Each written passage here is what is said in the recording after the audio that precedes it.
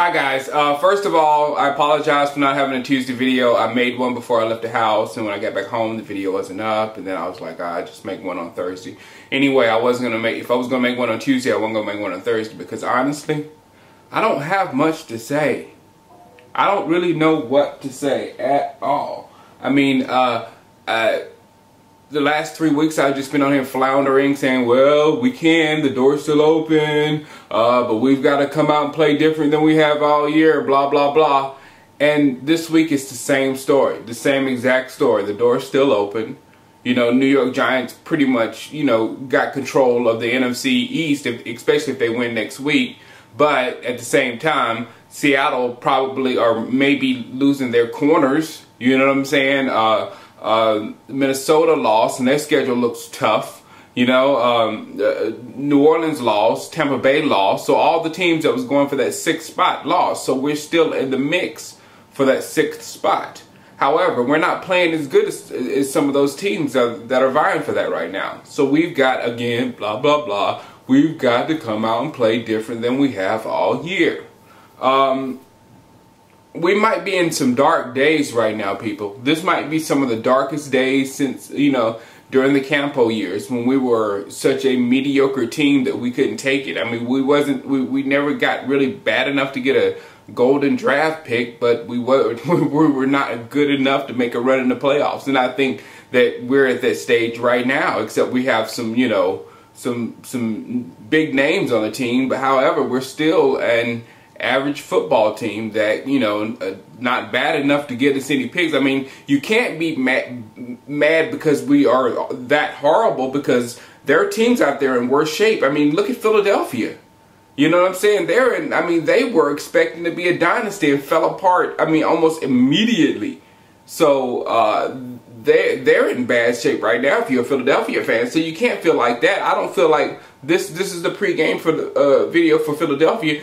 I don't feel like they're going to give us much of a fight. You know, I told you earlier about teams that, you know, that typically quit toward the end of the football year. I feel like Philadelphia will probably quit really soon, probably during this game, you know, and just start cleaning house and doing what you do at the end of the season to get ready for the next. But we're not in that shape.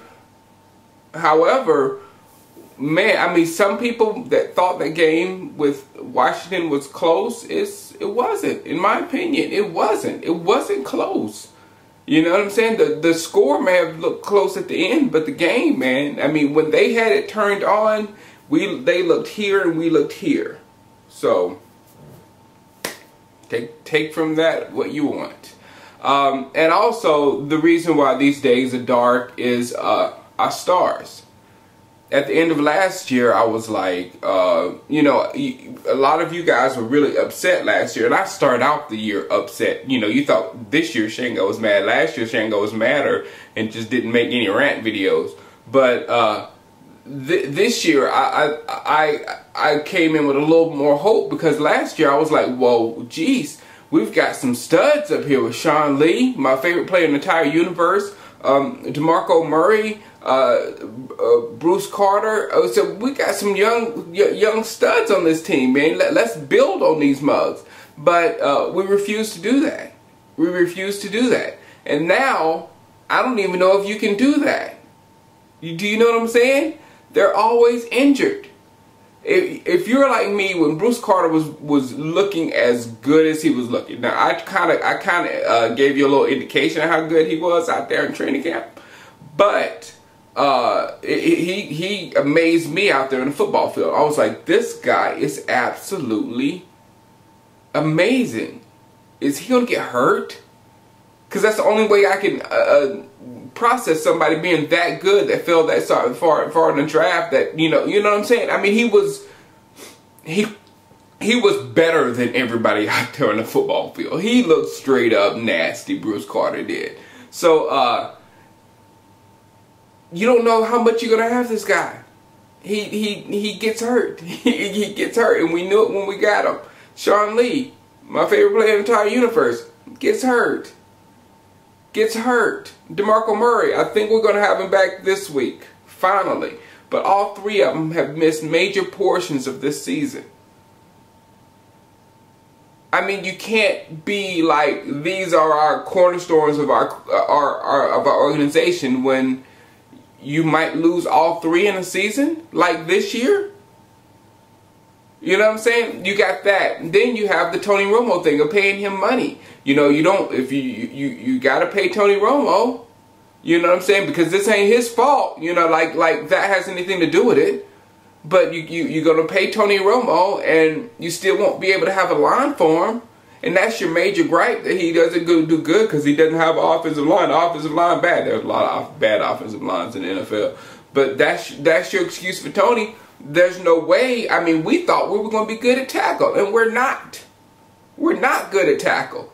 Tyron needs to be back over the right. We need a legit left tackle, and the interior, it's just not good. And you saw the money that we spent on Free. You saw the money that we spent on those guards.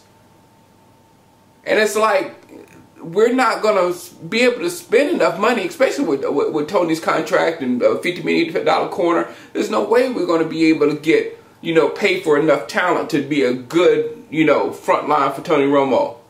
So, I mean, I don't understand. Then you got the defensive side of the ball that doesn't get pressure up front. We just got one guy that really does it. Anthony Spencer's having a great year. I completely suspect it's got a lot to do with it being a contract year, but he's having a great year. But I don't feel like he has any kind of devotion to the Cowboys where he'll give us a deal, because he already told us he wants wear money. So I don't see him giving us a deal for the future or whatnot. So if we have him, we're going to have to pay him a total bunch of money. If we don't have him, we're going to be losing a serious pass rusher over there to get the. I mean, it just looks bad all the way around. And I don't know what to say right now. I hope things, you know, every week, you know, I'm hoping everything just changes and so, oh, Cowboys got it together now, and all this stuff that we were worried about, you know, clears up. But I just don't see it happening. I don't. So I'm going to I'll make another video after the game, but then I don't know when I'm gonna make a video, because I'm going to Puerto Rico, so I don't know if I'll be able to make videos on my phone or whatever. But I'll do what I can in these next 2 weeks. Wifey has me flying all over the place, but I'll be able to see the game, and I will make after game videos wherever I'm at. All right, I'll let you later. Peace.